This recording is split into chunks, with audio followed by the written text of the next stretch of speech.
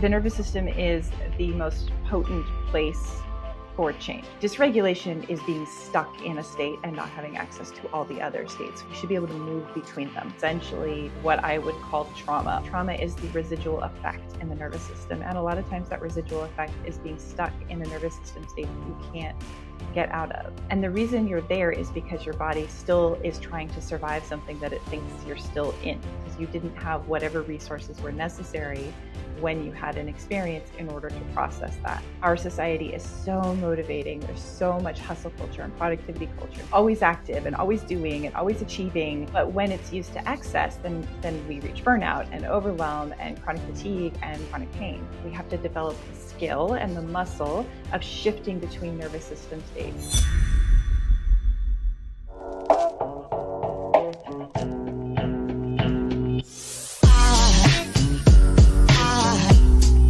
Aside from my soul. Hey there guys, welcome to this week's video. This is a profound conversation about the nervous system and deeply talking about polyvagal theory and unpacking that to really understand what it means to be dysregulated and what it means to have really good nervous system regulation. I guess once you've been in health and wellness for enough time, the conversation will eventually boil down to your nervous system. Many of us are walking around in compromised states where we're consistently in fight or flight, or we're in shutdown dorsal vagal nerve functioning system, and we're not in the ventral. Now, if that doesn't mean much to you, check out this episode. It really will. If there's things like burnout, fatigue, chronic pain, a whole myriad of symptoms strive from poor nervous system function, it is, in my humble opinion, the bedrock of your wellness and well-being. Learning to modulate and come in and out of nervous system states really well is a fundamental function indicating that you are in a good health and wellness state. If you can't do that, and generally we unpack the conversation around trauma in this conversation as well. You know, traumas actually lock us into certain nervous states. We continue to try and function to the best of our ability, but we're coming from a compromised place. This is an incredibly rich conversation. I have to say this conversation was probably about 3 years in the making. I've been following Sukie's work for a long time and finally got her on the podcast, and I'm really excited to share this episode with you. So yeah, let me know how this goes for you in the comments section below. Let me know what you're walking away from this. But truly, this conversation, I guarantee you, is going to be a game changer for your health. Welcome back to the Inspired Evolution. And we have with us today, regulating our evolution, Sukie Baxter. Sukie, how are you? I'm doing great. Thank you. How are you? I am so good. I will have to admit that actually today is the very first time in 6 years. I've had a few moments where I've gone to do the intro of the podcast, which is like, yow! And thought about it and gone, oh, this is going to be awkward. Like, this person I'm sitting opposite is like in their 80s, they're British, they've got different sensibilities, and this is a bit, I'm not sure if I should be doing this. And I still go ahead and plow ahead and do that. But today in particular, I was like, oh, this was the closest I ever came to not doing the intro.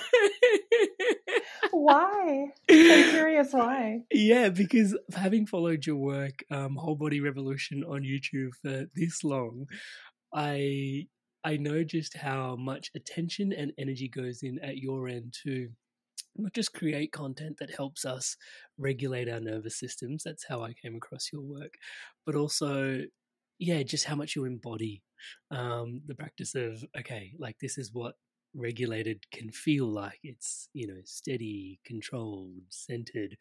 And then I'm like, oh, I have the, I guess I got some judgments on the you when I started to interface with your work, because I was like, this is just like jacking people up.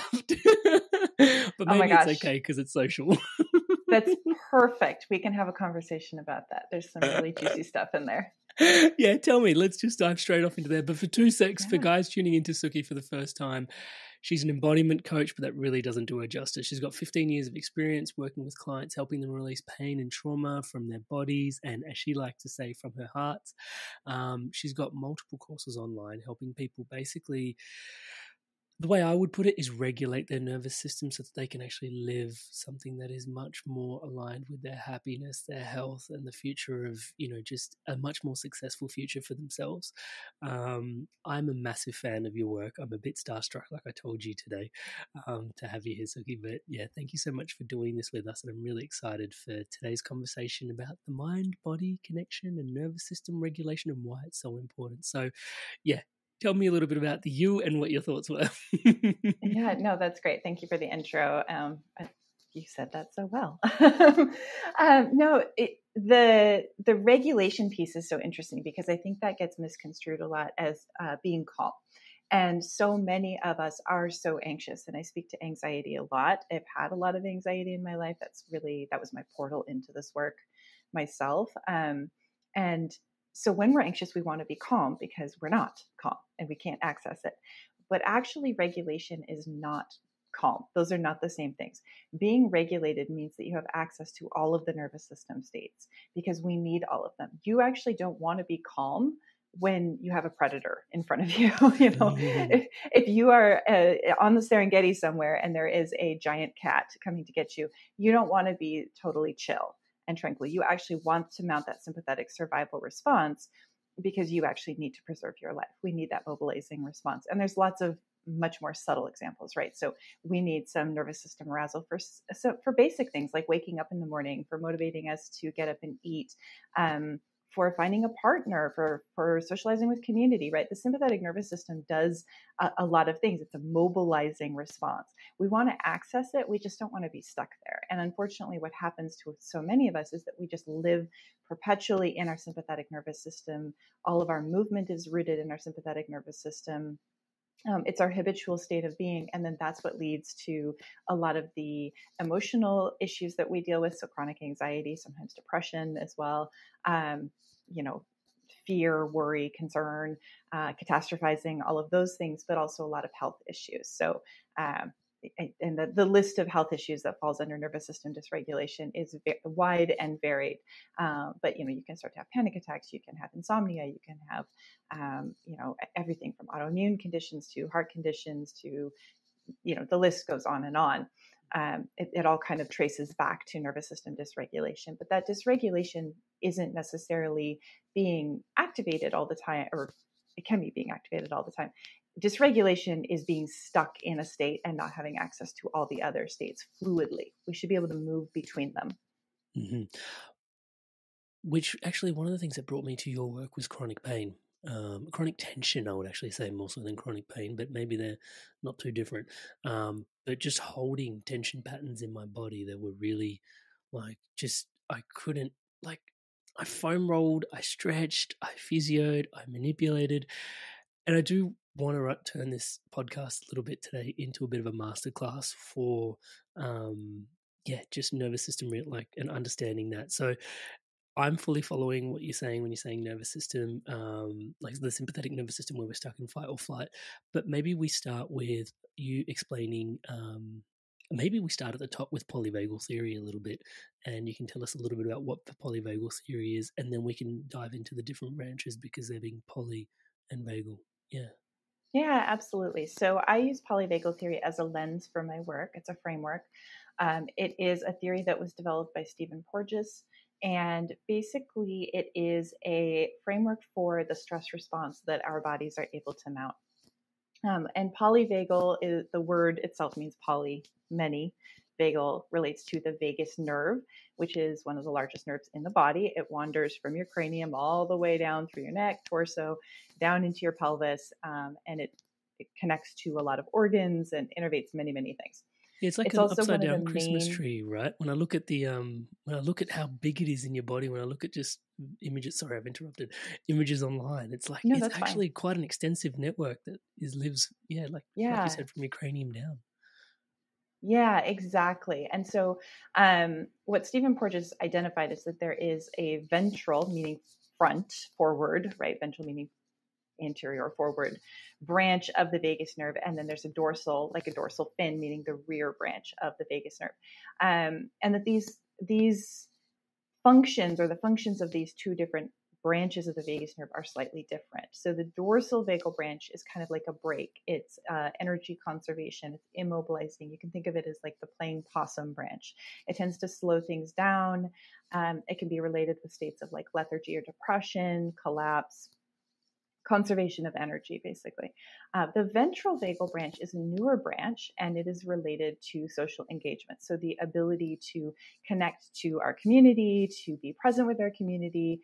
And when we're in what he calls ventral vagal social engagement, that is also where we get all the good stuff from life. That is where we get feelings of connection, feelings of purpose, feelings of, just being alive, desire, hope, all of the lovely things that we talk about when we're talking about like growth and evolution live in the ventral vagal state. Polyvagal theory is pretty interesting. There's a lot of conversation around it right now as to like exactly how these things function, what exactly is active and when. For the work that I do, I find that it is a very helpful framework to look at the 3 states that Porges identifies. So we talked about dorsal vagal, which is the shutdown state, and ventral vagal, which is the social engagement state. And there's also the sympathetic activation, which I've mentioned already, being the fight or flight state. And that is not related to the vagus nerve. That's a different branch, different network of nerves in your body. So it used to be that we talked about stress in very binary terms. You were either in your sympathetic fight or flight, or you were in your rest and digest parasympathetic. So polyvagal theory gives us a little bit more of a nuanced framework for looking at stress. And we can look at these things as modulating one another, right? So we can have sympathetic mobilizing activation that is modulated by that ventral vagal, meaning we can be playing soccer with our friends and we're very activated in terms of like, yeah, we want to go and we want to get the goal, but we're not actually feeling like we're in danger. It's healthy competition. It's play. And those are states that we also want to be able to access, right? So we get the mobilizing of the fight or flight, but we get the calm happiness of that social engagement. You can also have mobilizing that is modulated by the dorsal vagal, which is really common. I find this a lot in working with people. And that is where we're very, very activated. And then we're so activated for so long that as a survival response, our bodies come in and they apply that dorsal vagal. It's like an emergency brake, right? So it's almost like driving with the gas pedal down and then the brake down. So it's not that we took our foot off the gas. It's that we've got both going at the same time.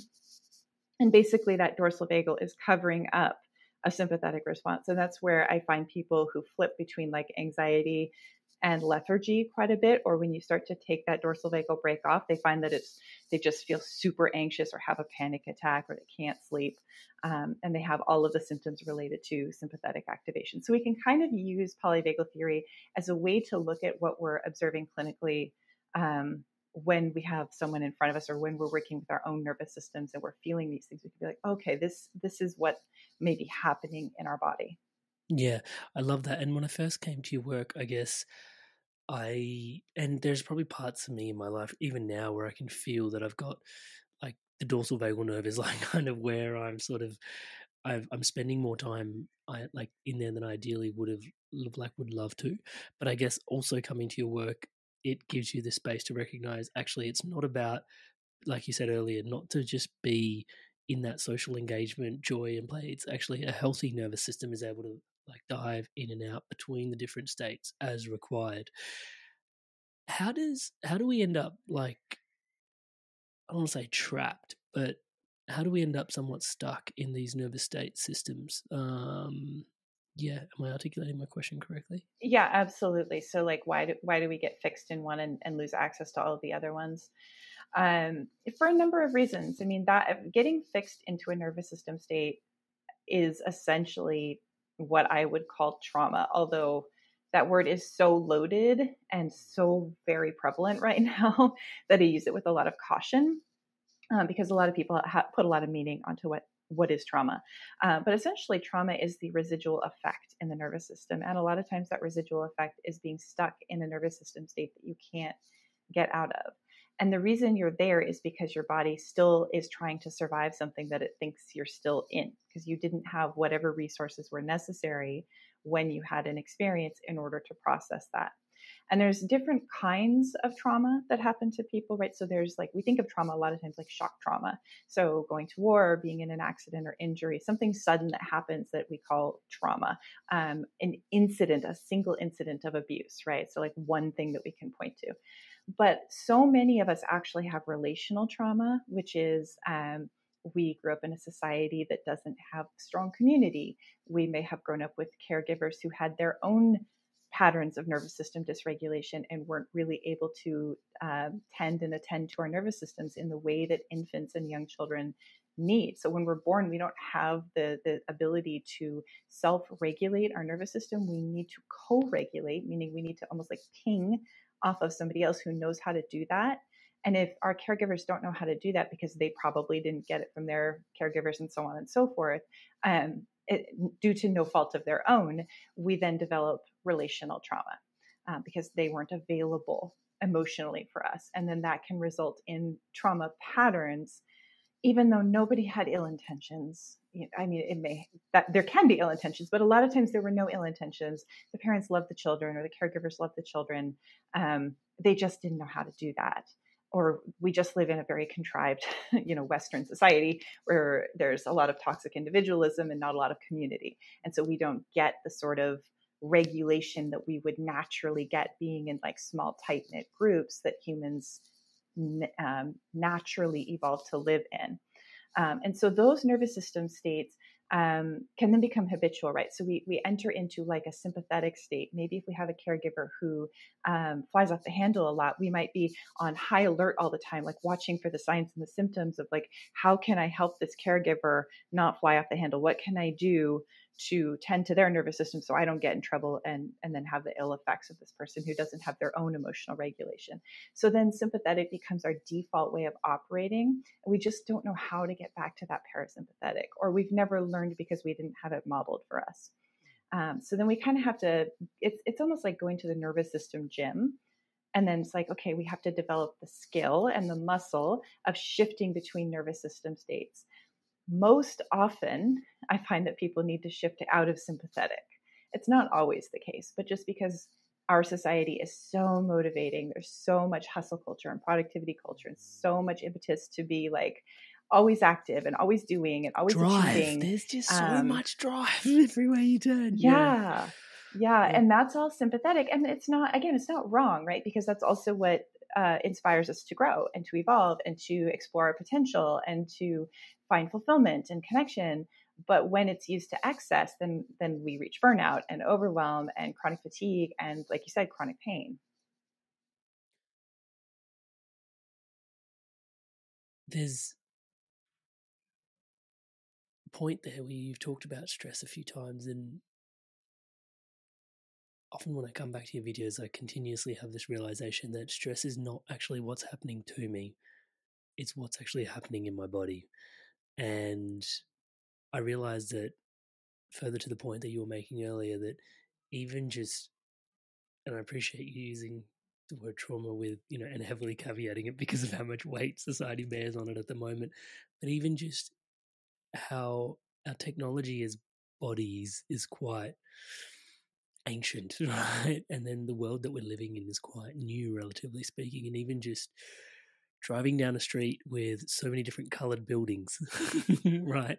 And so many square angles in our day-to-day lives. Like, we live in boxes, and yet, I can tell when I go for a long walk in nature, things start to sort of change in my system. My thinking becomes clearer. And it always is this piece where I come to your work where it's like, yep, stress is, it's generally not the external as much as it is, like, stress is an internal function. There are stressors in my environment, but the stress itself is actually my internal, like, what's going on inside. Can you elaborate on that just a little bit for us for a quick tick before I ask my next question? Yeah. Well, I think that's perfectly said. And that's what I was going to say, is there's a difference between stressors and stress, right? So there are things that apply stress to us, and then there's the process that happens within us. And I think that dealing with stress is twofold. So, we can talk about stress management, and really the way that I look at that from a nervous system standpoint is that we want to develop the capacity to handle the things that come up in life without decompensating. So that's called widening the window of tolerance. And your window of tolerance is the zone within which you have resources to deal with what comes at you. And these things can stack, right? So it doesn't necessarily have to be that there's a huge thing that happens to you, but there could be 25 small things, and the 26th thing sends you outside your window of tolerance, Straw right? on the camel's So back. again, exactly. And so just again, like the like the analogy of going to the gym, we want to develop our nervous system resilience so that we can handle the things that come at us in life. And a lot of this is repatterning the things that we didn't get when we were children, right? We didn't get these co-regulation skills. We didn't get nervous system regulation skills.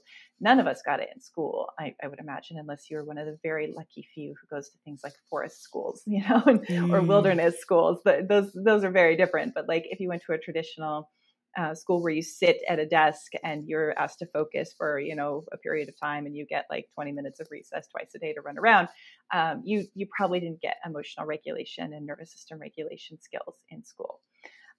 So we want to develop that. But I think at the same time, there's a real problem in the Western culture of putting the onus of change on the individual, right? And saying, if you are having trouble in the world, then you need to go work on yourself and fix yourself, and then then everything will be fine. But it doesn't work that way, because a lot of the way that we're living right now is so artificial. And so our nervous systems, like you said, are ancient and they're very well designed for dealing with the natural world. They are not very well designed for dealing with even being in a car moving at speed, much less all of the other things that are happening. You've got phones pinging and you're drinking coffee and, lights and buildings and sirens and people shouting and whatever else that might be going on. That's a lot for a nervous system to handle. And so I think it's really important to have a lot of compassion for the fact that if we lived in a different kind of world with a different way of life, that a lot of what we experience may be either not there or greatly diminished, simply because we would be more in relationship with nature. We would be more in relationship with community. We would have far less stimulation coming at us constantly. So it's kind of twofold. You can only do what you can do, and you can only work on yourself. And at the same time, we have to recognize that we are products of our environment, and our environment is influencing us all the time. I'm smiling because I'm remembering back to somewhere in my research for this podcast. I remember you saying nervous system regulation is activism. And I was just like, yeah, it is. Yeah, it 10,000% is. It really is. And just as a personal note, like I find it really interesting, the things that are coming up for me in terms of how I'm seeing the world, and as my nervous system becomes more regulated, and the things that I'm like, this feels odd. Like I constantly have this hang up about one silly thing, which is I live in a neighborhood, I have neighbors, and I'm really hung up on the idea of owning a lawnmower, because I'm like, everyone owns one. They all use it for like 10 minutes twice a week, maybe. And then it sits in the garage, but everyone has to buy one. And I mean, the lawnmower stands in for a lot of things, but it's such a great example of like, it's such an odd thing to me that, every single house has to be its own little completely equipped capsule. But then right next door is another completely well-equipped. Standalone. Yeah. Yeah. And but we're all living in these little capsules, and there's not this sense of like interwoven community that's happening. And I know that is different depending on where people live, but in the United States, it's really common. It's more the norm than the exception. Yeah, absolutely. I think so too. Yeah. I find myself in my coaching sometimes saying this, which, yeah, we're just with backgrounds in NLP and stuff like that. I try to keep everything as empowering as possible, and but with qualifying that, we're trying to be as grounded as possible as well, so not to sort of overreach into something that is masking anything. But I find myself saying, because people are quite hard on themselves, and you mentioned the word compassion, I just wanted to sort of pepper this in there, because sometimes I find myself saying is like, did you even stand a chance? And people go, what? Like, you're inspired evolution, like, inspire me more. And I was like, yeah, but just pause for a sec. Like, did you stand a chance, right? Like, you walk down the supermarket aisle, like, this is just, let's just call it Vanity Fair for a sec, but like, you're walking down the supermarket aisle, you're just trying to buy toothpaste, and there's all these creams and lotions with all these airbrushed people that look absolutely perfect on their covers pouring in on you. It's all fluorescent lighting, it's and you walk and you're just like, okay, this is what I should be looking like as I grab what I need to brush my teeth. You walk out. I remember looking when I used to live in the heart of the city of Melbourne. There was this massive 2 billboards for, like, we have a brand here called Bonds. I'm not sure if it's made its way around the world or not, but it's like underwear, right? And there's this there's this dude with a 6-pack, and there's this chick in her bikini, and these billboards are huge, like massive, right? And I'm looking at them and I'm like, there's probably 4 people in this 1 kilometer radius that actually look like that, but everybody walks past this every single day. And that is just like bombarding them with, like, this is the standard that you need to be of, like, society, and like just to sell you something. And I just, from that point, and I was like, with all this stuff coming your way, and now in this conversation, I'd probably put it as all this stuff aimed at potentially hijacking your senses, dysregulating you in some way. Did you stand a chance, from not feeling good enough, being so hard on yourself, having such high expectations and judging yourself so hard? I find that it's an important conversation to have, just to sort of start to recognize that actually you are pretty whole, but the external stimuluses can be quite triggering. Absolutely. And if you look at this from the nervous system standpoint, whether it's intentional or not, and I don't know how intentional it is, but I'm with you in that camp. Yeah, I'm with you. Yeah, we are actively conditioned away from living in our bodies, right? And I think some of this is just culture. If you dig into, there's a really great book called Intelligence in the Flesh by Guy Claxton. I really like it. He talks about the history of our body-mind separation, and the fact that it started with, like, it was the soul and the body, and the soul belonged to the church, and then the doctors and the anatomy people were granted sort of permission by the church to be like, okay, you can, like, dissect these bodies and stuff, but the soul belongs to us. And then as we've become less collectively of the same faith, and that has been more like private, then collectively we've replaced soul with intellect, right? So we think the mind is this exalted thing that is, so different from the body. And so I think that infuses itself into the way that we do everything. And if you just look at school, I was particularly miserable in school. I was one of those kids who just, like, I would cry before I went to school every day. I did not like it. I did not enjoy it. It was really hard. And it's no wonder, because, children need to move, and it's neuroscience that children need to move in order to stimulate growth of their brains, in order to learn. Like, those things need to be together, but we actively condition kids away from being in their body at all. When they feel agitated and like they want to get up and jump around, we label them as bad and misbehaving. We say that you're good when you're sitting still and paying attention and you're quiet. You have to ask permission to do basic things like go to the bathroom or eat food, or, those things are relegated to certain times. So no one ever says, are you hungry? It's not that we're never asked that, but no one ever really teaches us, like, are you hungry? Check in. Yes, no. And, like, let's eat when we're actually hungry. It's no, lunchtime is from this time to this time, and then you have recess from this time to this time. It's never following the internal urges. So we're very divorced from our internal guidance system. And then what I think is really fascinating is that when we're numb to ourselves, and you can look at, like, Oliver Berkman, who was a neurologist, and then we look at, like, pain science with amputees. When you can't feel yourself, your brain interprets that as a very dangerous state. Right? So that's why amputees get that phantom limb pain. They can't feel it because it's not there. There's nothing to feel. And so the brain's like, I can't find this arm that used to be there. so I'm going to sound the alarm, and the alarm is pain. So you start to feel pain in something that doesn't exist. There's nothing there to feel pain, but your brain is mapping that area that does not exist with pain. So if you think about like, okay, we're not actually amputated from our bodies, but if we're metaphorically amputated from our bodies and we can't feel anything, then we're in constant emotional pain. And then from that state, and we're activated, right? We're in a sympathetic state. We're in a survival state. We will do anything to resolve that, which means that we're open to being sold anything. We're open to being sold, your body should look like this. You know, you should buy this pair of underwear. You should buy this kind of toothpaste. You should get your teeth whitened. You should get these earrings, or just, I mean, like the list is infinite. And it's not just stuff. We can be sold ideas too, right? Like if you buy into this ideology, like this will solve that agitation. And so I think it's a very interesting thing to look at, kind of if you back away from culture and society at large and be like, wow, we're really amputated from ourselves. And we're also in a really, like, we're in a state where people are fighting a lot. And I think that if we had more internal connection, we would have more connection to one another, and there'd be more peace.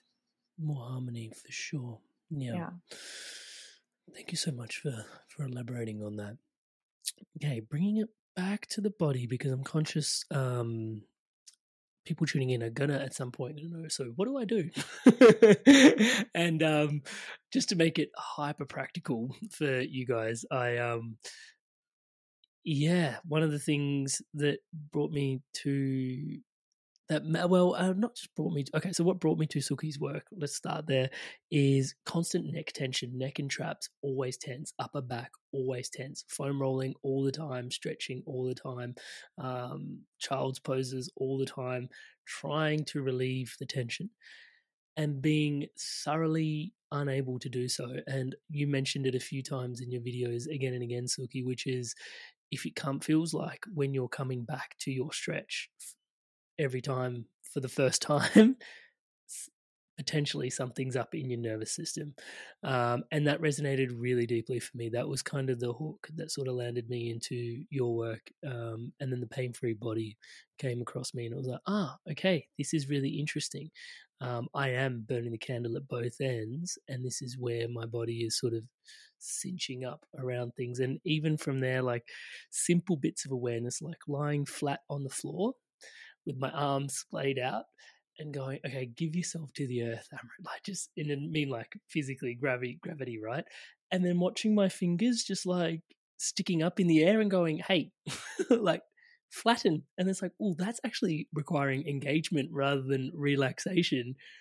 What the fuck is going on here? Yeah. Can you start to explain a little bit around, well, what's in my mind is tension is consciousness, which, sounds really intense, but can you expand a little bit on what is going on there, please? Yeah, well, I love that you say tension is consciousness, because it totally is.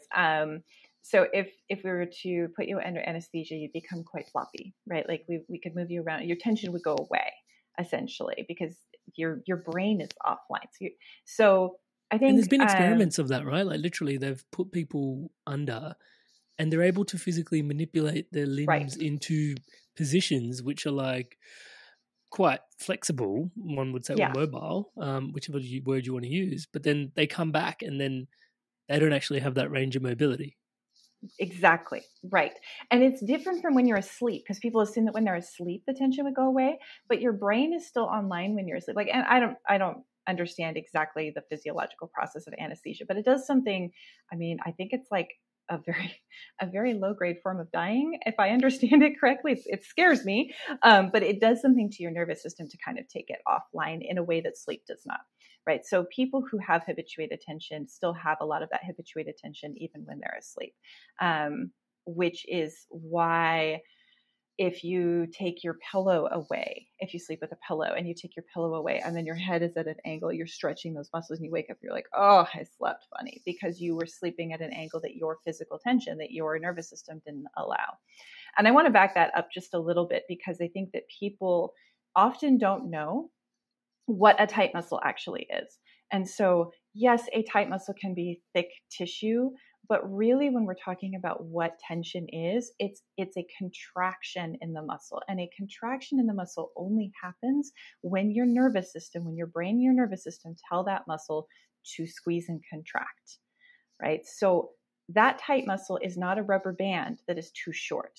It is your brain telling the muscle to be tight. So that's where we're talking about, like, tension is consciousness. So it's the tension in your body is the physical manifestation of your internal state, right? And then people want to go into, well, I can think my way out of it. Well, maybe. I mean, you can certainly think some thoughts and then you'll find that you relax a little bit. But your state of mind is not just your conscious thought. Your state of mind is also the sensory information that is coming in from your body. So if you have chronic tension, and some muscles that are chronically tight are not, like, you can't, it's very hard to consciously say, I'm going to relax my psoas right now. Like, it's hard to know where that is, right? Like, I can relax my shoulders, but if I'm like, relax my psoas, I'm kind of like, well, I kind of know where it is, but that's a much different thing, right? So we can influence your brain by shifting the tension levels, decreasing the tension, which then tells your brain, hey, actually, I'm safe here. Like, that tension is telling me I'm not safe. There's something to be concerned about. But if I shift that tension level, then my brain gets a different message, which then influences my state of mind, which can then influence your ability to think positive thoughts as well.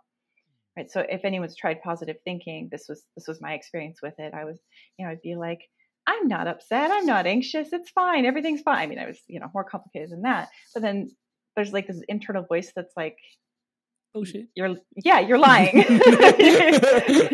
Right? Like, I can clearly feel that I am anxious.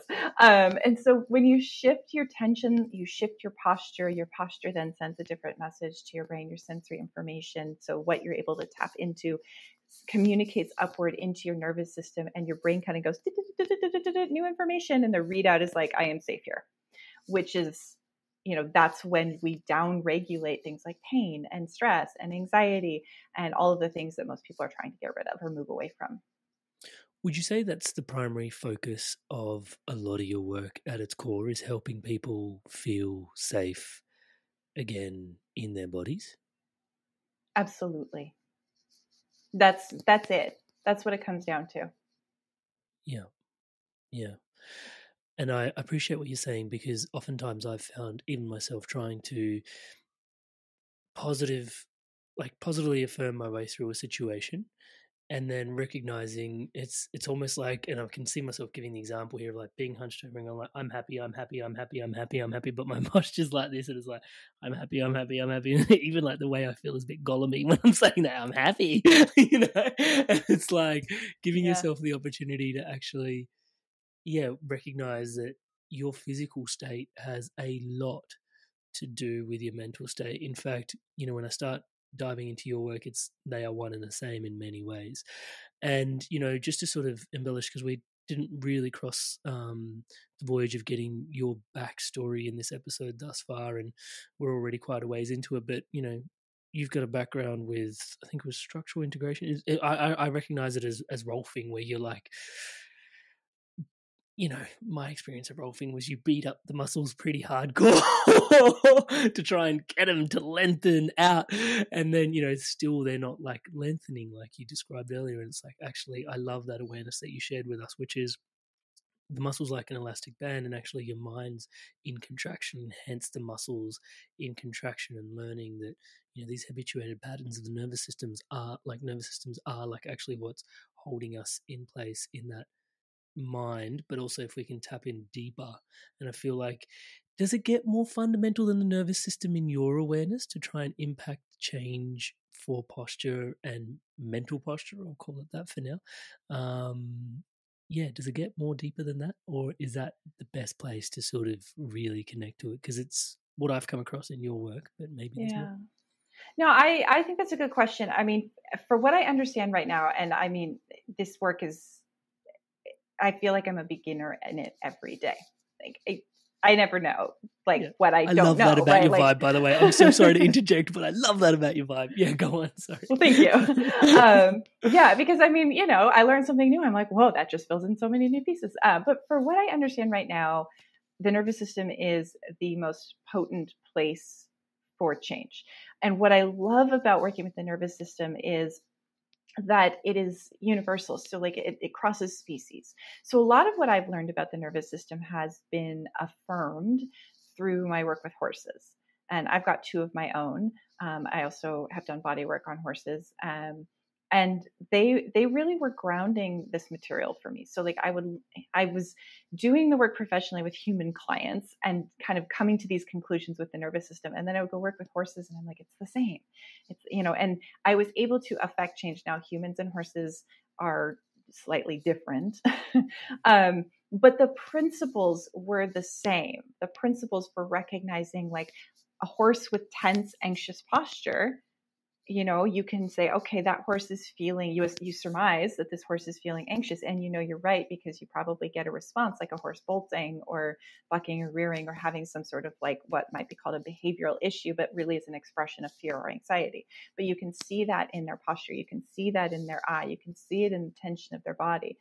And then you do something, whether it's a movement practice for the horse or some hands-on body work for the horse, to affect their posture and their tension levels, and the behavior of the horse changes, right? So, well, what is that? Well, that's the nervous system. And we're working at a biological level. We're not having a conversation. We're not coaching the horse, right? Which is another very powerful place for change. But we can't have that conversation with horses because they don't have the capacity for human language.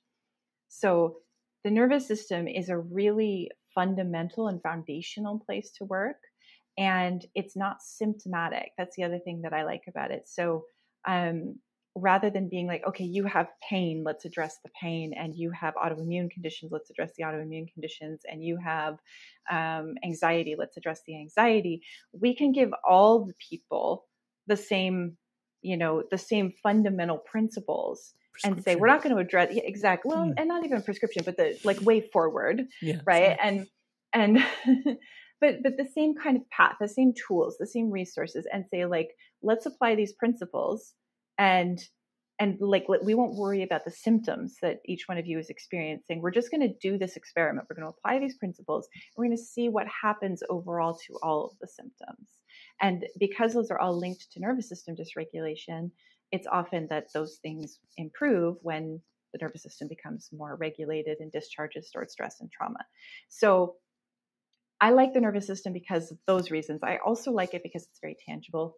I'm a Taurus. I like things I can see and touch. I have a very deep spiritual side. I love energy work. I think it's great. I just get frustrated by it because I just feel like I don't have a lot of I don't feel like I can make the results consistent, right? But like with nervous system work, there's pretty clear, like this is working or this is not working. There's clear indicators of like, that's better, that's less tension, that's more tension, right? That symptom got better, that symptom got worse. Like it's very good at pointing you towards what's working and what's not working for the person. Cool. I feel like we've covered quite a bit of ground on the principles, but if there's maybe something more there to share, like what are some of the principles that help us move forward in this space to a better place? And if you feel like we've covered that ground, my next question is going to be, what are some of the practices? Yeah. Well, I think those are good questions to pair together because practices are essentially neutral, right? So people always want to know what to do, which is important. We need the container. Practices provide the container for us to have an experience, but it's like 20%. 80% is how you're doing and how you're approaching the practice. People move all the time. People go to yoga, they work out, they skate, they swim, they ride horses, and they don't necessarily have resolution of stress and trauma. Because of it, they're doing it from the same habitual place they've always done it, and they're maybe not attending to things, right? Can I just jump in there for 1 sec? There's of course. a video that you put out in the world, which when I watched it rubbed me up the wrong way, but it was so healthy for me to receive, and I'm going to be vulnerable and share. But there is a competitive drive in Amaret. Like that's just one of the things that I have as part of my makeup. And you called it out hardcore. And at the time when I was like, this is like singing, when it was even going to yoga and watching somebody else be able to do a pose with greater flexibility, and just how the competitive drive within like an individual can get triggered. And it's like, oh yeah, I'm going to, try and be more flexible. And actually that is in some ways the antithesis of yoga, because yoga is being one with yourself and where you're at. and meeting yourself. And so and this sort of, I think I just wanted to interject that in there because it makes a point to what you're trying to say, which is, and it was practical for me. It was very frustrating to hear the first time I heard you say that, though. That yeah, like you can be doing things a certain way, but actually, the principles and the practices go together. Please, sorry, I've interrupted. Yeah, no, absolutely. I think that's such a great point, because I think a lot of times embodiment gets conflated as like the thing that you're doing, right? So like you see somebody doing some crazy, amazing yoga pose, and I mean, all the credit to them, because that is hard. And I'm sure it took a lot of work for someone to get to that point, but that doesn't necessarily mean that person is embodied. Embodiment is the internal experience that you're having while doing a thing, not the thing that you're doing.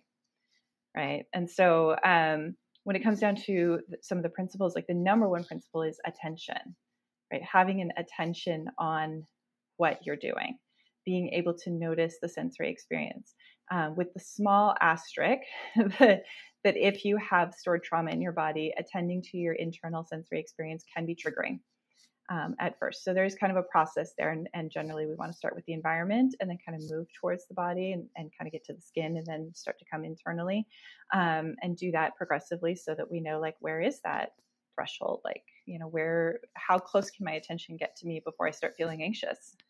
Or before I start noticing things I don't want to notice. But attention while you're doing any practice is really, really important, attending to what you're experiencing. Attention is how, it's what triggers neuroplasticity. So it's how your brain rewires.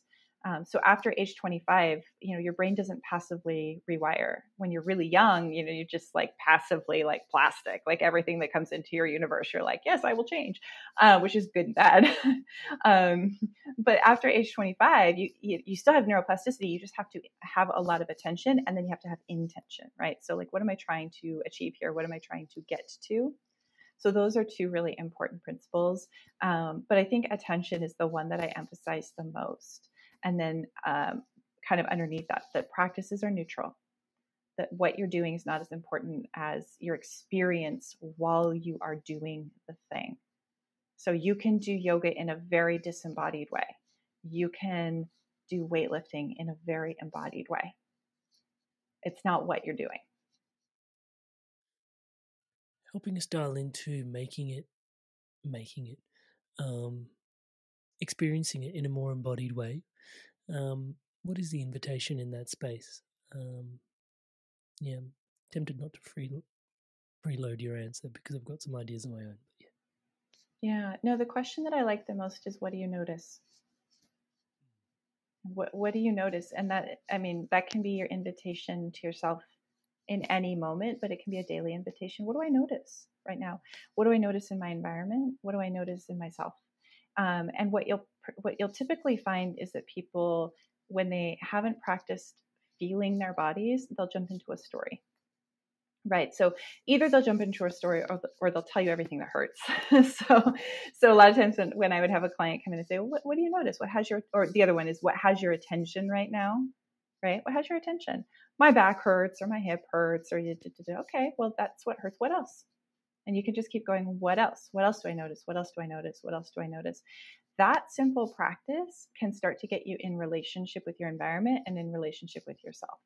And if you start to look for things that you notice in your physical self that are not painful, that is going to do something very important, which is it's going to start to highlight to your brain something called non-nociceptive sensory input, which simply, it's a big word, a big phrase, I guess, but all it means is sensory information. So feelings, sensations in your body that are not dangerous, that tell your brain that you're safe here. So when we're in pain, that tends to stand out to us, and then we focus on it. And then that becomes all we notice. And then our brain is only getting this input that, like, we're in pain, we're in pain, we're in pain. And then that just increases that threat threshold. And so it sensitizes us even further to the pain, which makes pain worse and worse. So if we can send some non-nociceptive sensory data to the brain, then that just sort of smooths everything out. Your brain's like, oh, actually, it's okay.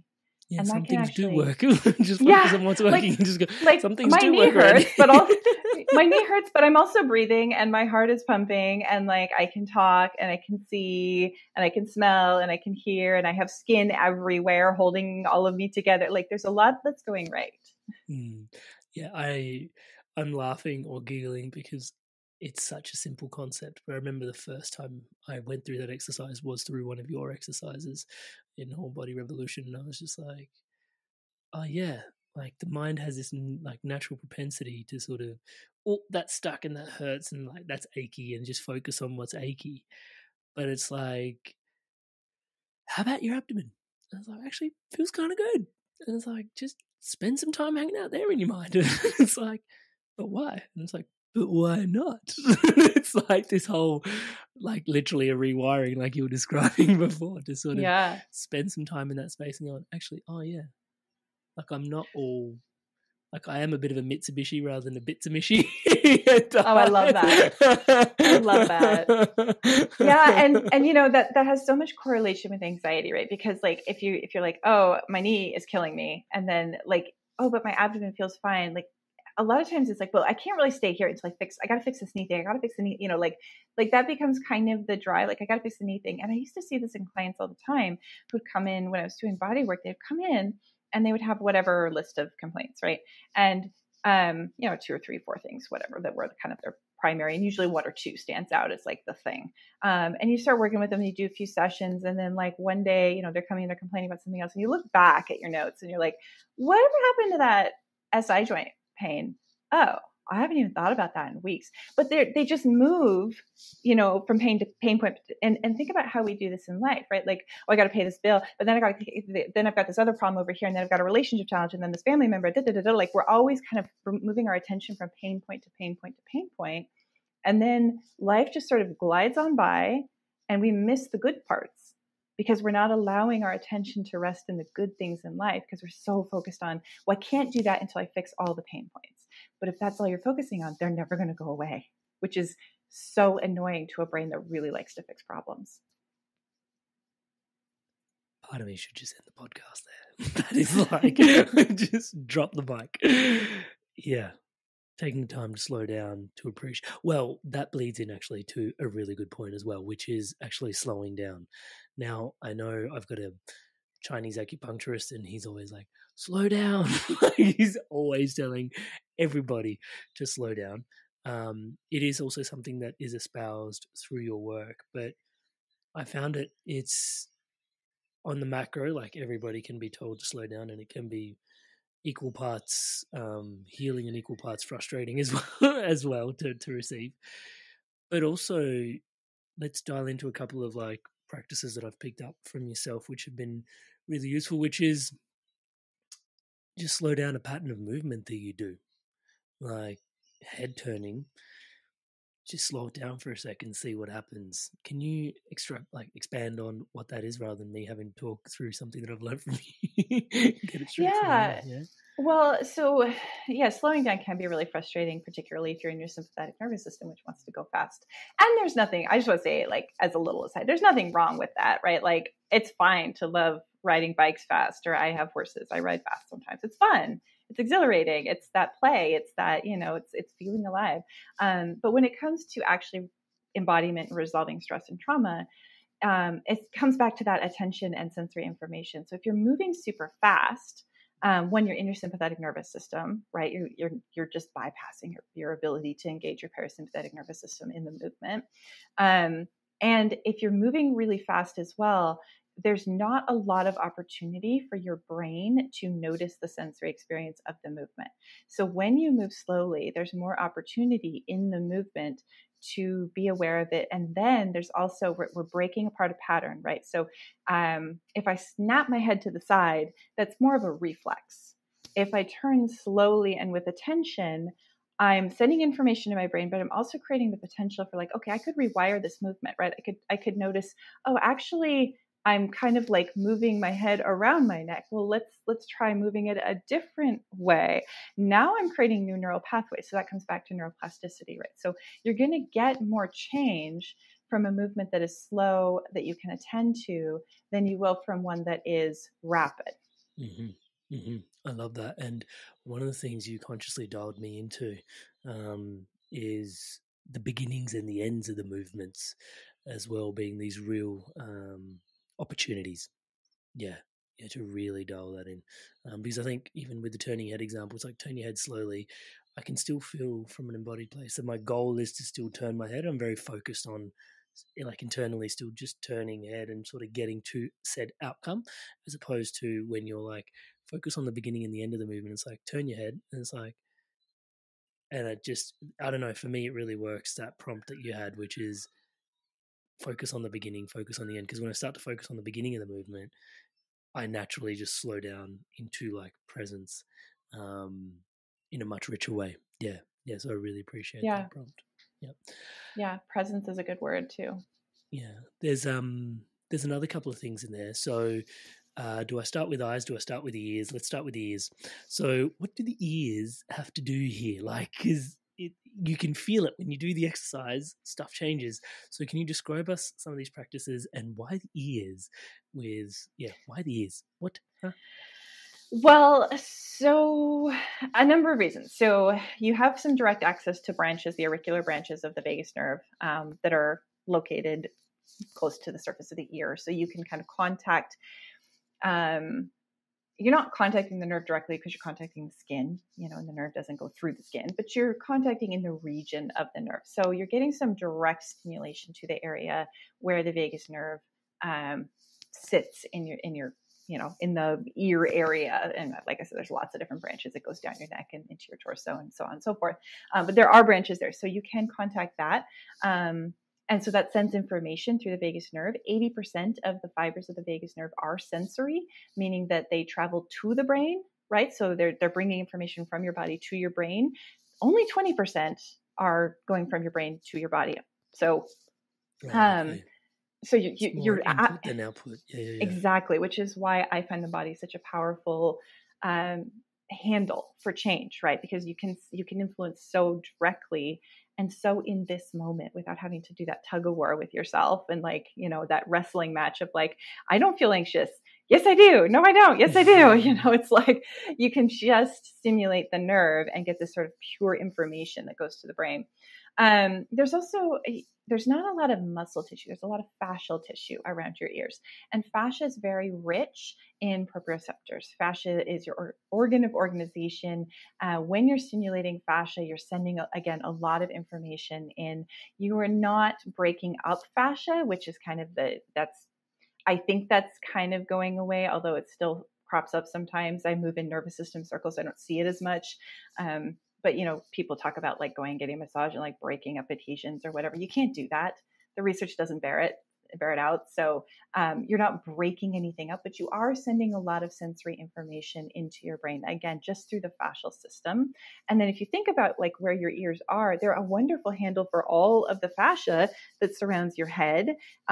You've got a bunch of nerves, your brain it's not this organ that just sits in there completely apart from anything. This neural matter that you have in your brain condenses down to become your spinal cord, which then exits out the base of your cranium. And so if you can use your ears and kind of release the fascia here, that can influence the muscles around the base of your skull and the top of your neck, which can then create more blood flow, take pressure off of the cranial nerves. I mean, there's just so many things that are impacted by the ears. They're connected very closely to your jaw. So when you're working with the ears, you can also influence jaw tension. And, what's one thing that everyone notices when they're in sympathetic is like clenching teeth. So if you can decrease your jaw tension, that's going to send relaxation info to your brain. And there's just so much that gets contacted through this really simple handle of your ears. And I just find it super interesting that sometimes when you like wiggle one ear, you're like, oh, that feels pretty good. And then you go to the other side and you're like, whoa, that doesn't move. Like that's, we can have a lot of tension on one side. So that can be really illuminating. And you can take that in if you have, maybe one shoulder that's really tight. There might be a connection there. And if you can use that ear where you have all these proprioceptors and all of this very available neural input to create relaxation, that can have cascading effects throughout your body. And the exercises are quite simple. I'll link one of your videos that just helps. I'm going to use the word massage out the ears, but there's probably a better word for massage. But massage out the ears with this awareness. That's a fine word. Cool. And then one of the other things that really got me going was lying down, eyes closed, and use it, like eye work with your eyes closed. What's going on there? Can you describe that as well? So you're not engaging vision, right? Because your eyes are closed. So you're not actually connecting with your environment, but you are moving the muscles of your eyes. So your eye movement is controlled by muscles, just like everything else is in your body. But if there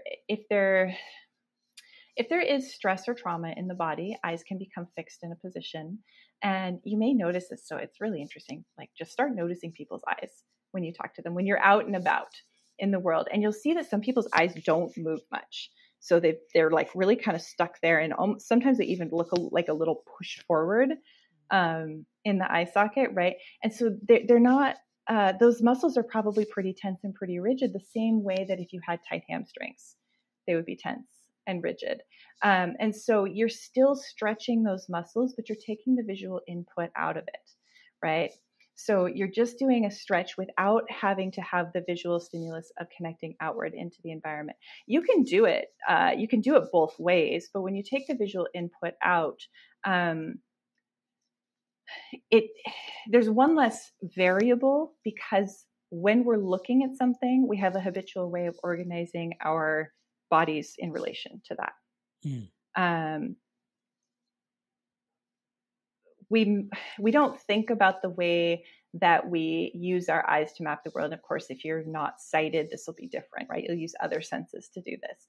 But when you're a sighted person, whether you wear glasses or contacts or not, you look at things and then organize your body towards it. That's why when you're driving a car, yes. And that's why when you're driving a car and you look to one side, you start veering to that side, right? Yeah.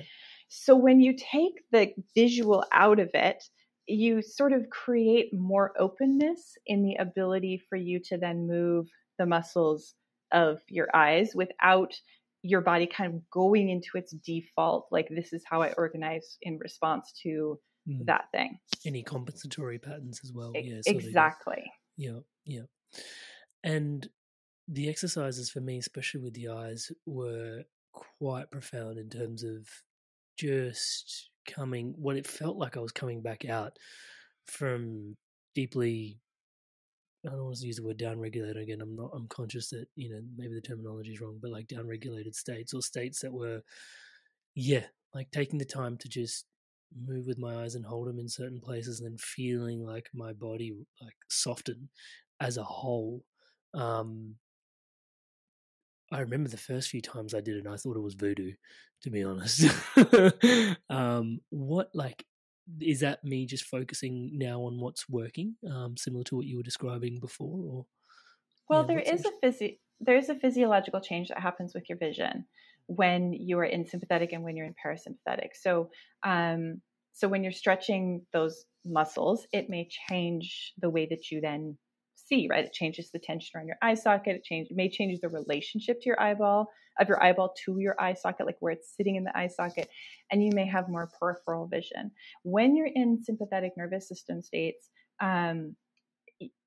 you become very focused on an object, much like your camera does in portrait mode, right? So if you have an iPhone and you put it in portrait mode, the thing that you focus it on becomes very focused. Everything else blurs out. When you're in parasympathetic, you have access to your peripheral vision.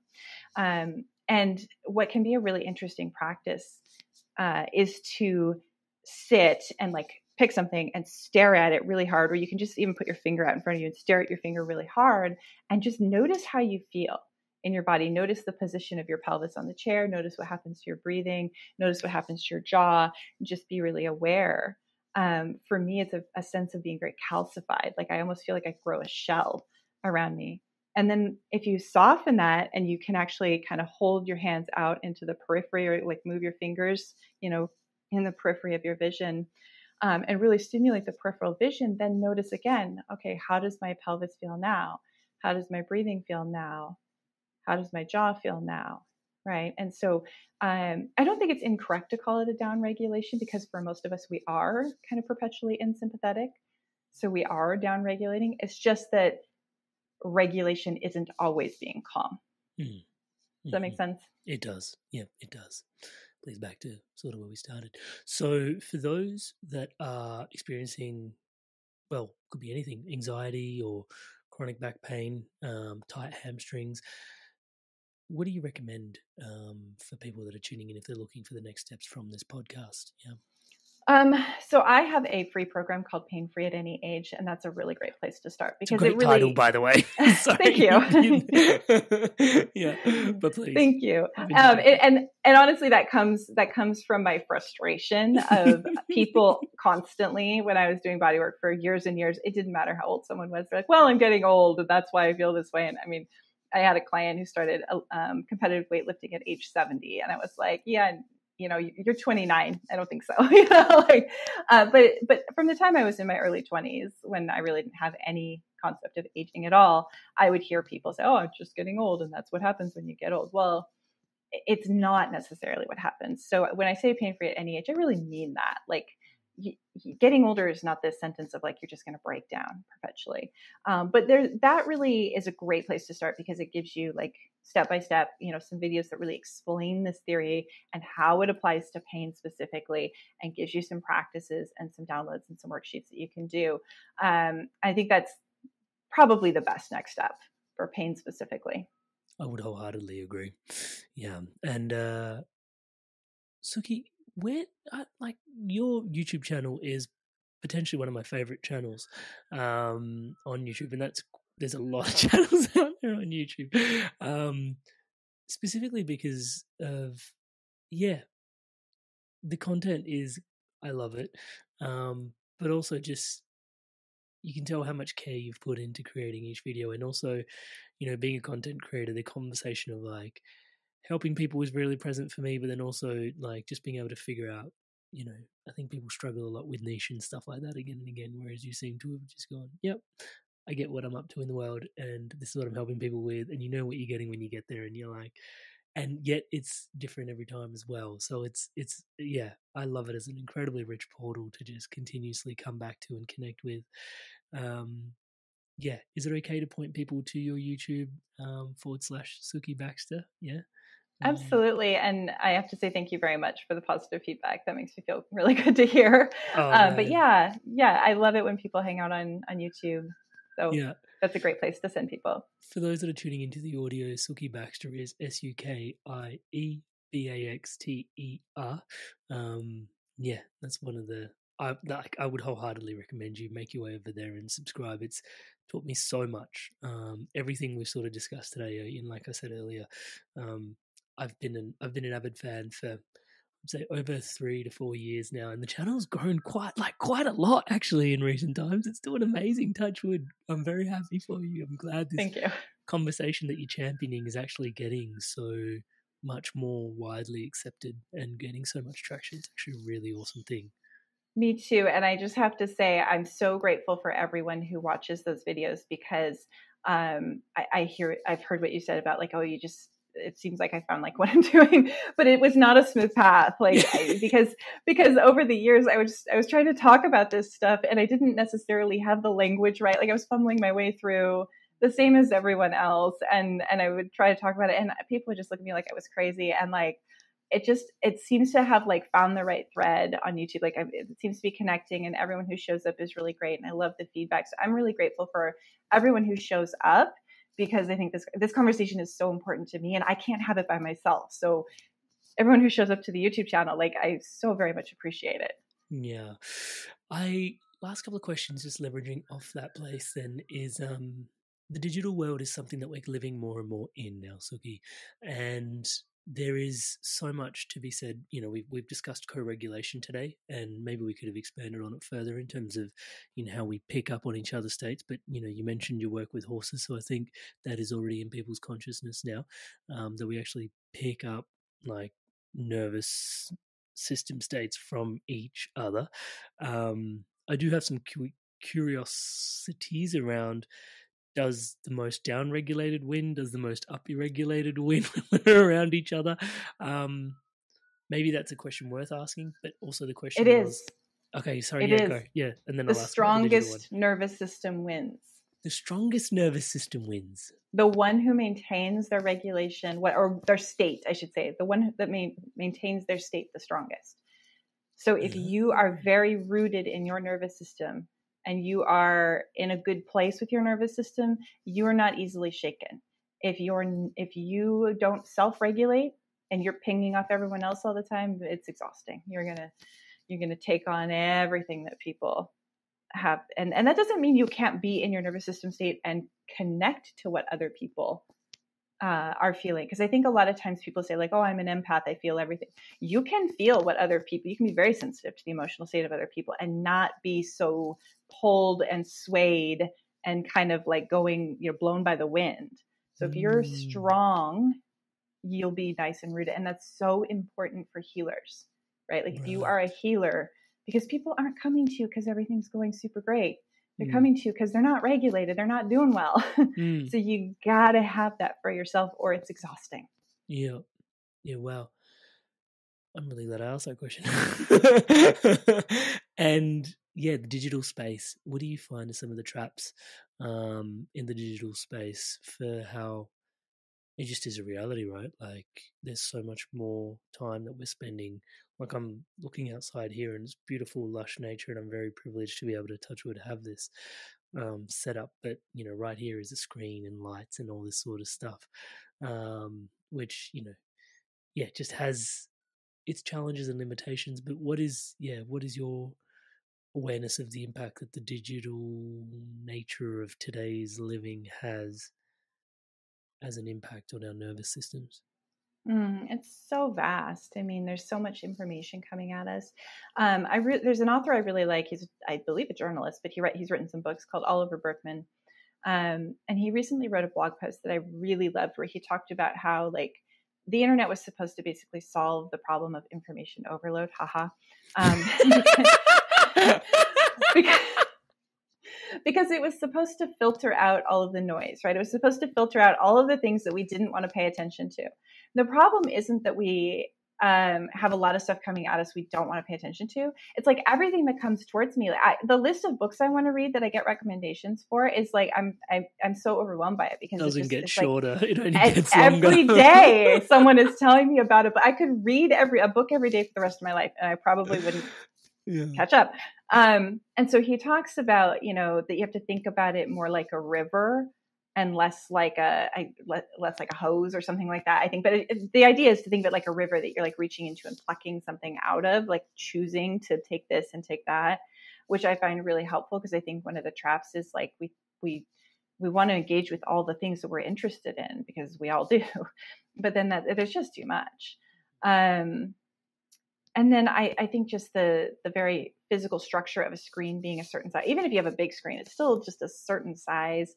And that does something to your vision, to your eyes. It makes your movement of your eyes very small. So making sure that you get outside and look long distances away, which relaxes the ciliary muscle of your eyes. It opens up your peripheral vision more. We're designed as humans to scan the horizon. So, making that a regular practice, even if you just do it at the end of your day. But if you've been in front of a screen all day, make sure you go look at things that are far away. And then I think that people are very opinionated online and overconfident a lot of times. And I really, that's something that I try to be mindful of for myself. I don't want to be that. So I hope that I never am. But like I'm in groups a lot of times where people say they make assertions that are maybe not always well-founded, and they're making assertions that are not well-founded to people who are not well enough informed to know whether they're well-founded or not. And so there's just a lot of like talk, and people kind of get steered in different directions that are maybe not the best. So I think most supportive. Yeah. And so I think really considering sources and being very careful about, I don't want to steer people away from group support because communities are so important. And yet some of the forums where people exist online can become really toxic spaces. So just being mindful when you're engaging with those spaces, like who's talking and what kind of energy does it have, and kind of considering the assertions and where they're coming from and how well founded they are, things like that. Yeah, it's a really interesting dynamic, and thank you so much for speaking to those points, because I find it with your work and even my work, like being able to connect to like-minded, like-hearted people is such a blessing and a privilege from all over the world. Like if we were just standing on a soapbox in our village square, we probably would only have connected to so many people. And it's really Completely. rich and beautiful, Yeah. But yet it also requires discernment. Yeah. With all of the opportunity that comes with that. Yeah. So I can't let you go today without just hearing. Well, I can't say from the horse's mouth just because you've got a background with horses, can I? Sorry, that is rude, Amrit. Be better. Okay, sorry, but I can see the smile on your face. I'll go ask. I got away with that one. I got away with that one. My apologies. I mean that in the most loving way. Well, sort of coupling the mission that you're on and just the potential that you see for humanity. Usually I ask this question at the end is what do you see as the inspired evolution in the world for you? But I think specifically for you, Sukie, what do you see in the world if your mission of helping people be in greater regulation came true? Like, what does a world of just more people regulated than not regulated potentially look like? Can you describe that future a little bit? Yeah, I think we'd have less greed. I think we'd have fewer I mean, it sounds ridiculously lofty, but I see world peace, because we wouldn't feel the need to take from each other. We wouldn't feel the need to invade. We wouldn't feel the need to snip and fight. Like, I'm thinking on a global level, right? Like the things that are happening between countries, which are driven by humans, right? We have all this like us against them, and power hungry leaders and land grabs and resource grabs and argument about all kinds of stuff. And I think that if we had a lot of trauma healing and we could be more in relationship with ourselves and in relationship with our environment and our community, we'd have a healthier planet.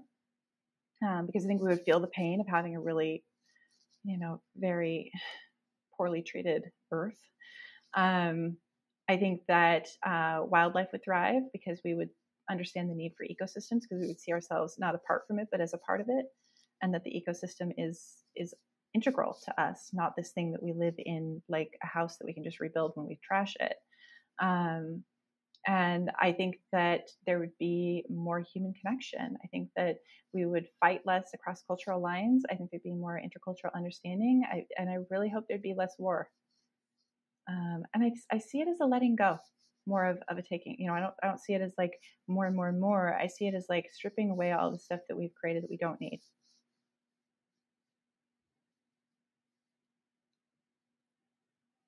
I'm so grateful for you and your work in the world. You have a massive fan, at the very least, of one. Thank you. But I know that actually it's not just one. There's 500,000 people already that are loving all the content that you put together on YouTube, online, and I'm just so grateful. Even pain free at any age is such a gift to the world as well. So we'll put a link to it in the show notes below. But Sukie, I could totally thank you for your time here today, and I definitely will. But also knowing, just the 15 years of doing this work, facing the courage to put yourself online, bucking the trend, your backgrounds of so much of like rolfing and all the physical stuff, which I know has its place in the world, but just your explorations and continuing to just dive deeper and deeper, so you can help yourself and then ultimately help others as well. I just fully acknowledge you and your journey, and it's a lifetime's worth of work, I would say, that you've poured into all of it. And we get to stand on the shoulders of that in this conversation today. So thank you so much for you. Really appreciate you. You are so kind. Thank you. Inspired Evolution Tribe and audience, thank you so much for making it through to the complete end of another episode. I just cannot believe how inspired to evolve you really are. And I can't tell you how much that means to me, to be your brother walking this path by your side. Now, if you loved this conversation, you absolutely will love the conversation that I had with Bruce Lipton on epigenetics, an incredibly profound conversation about healing and expressing your truest, most empowered self. Epigenetics, the father of epigenetics, Bruce Lipton, in this conversation. Tune in here now.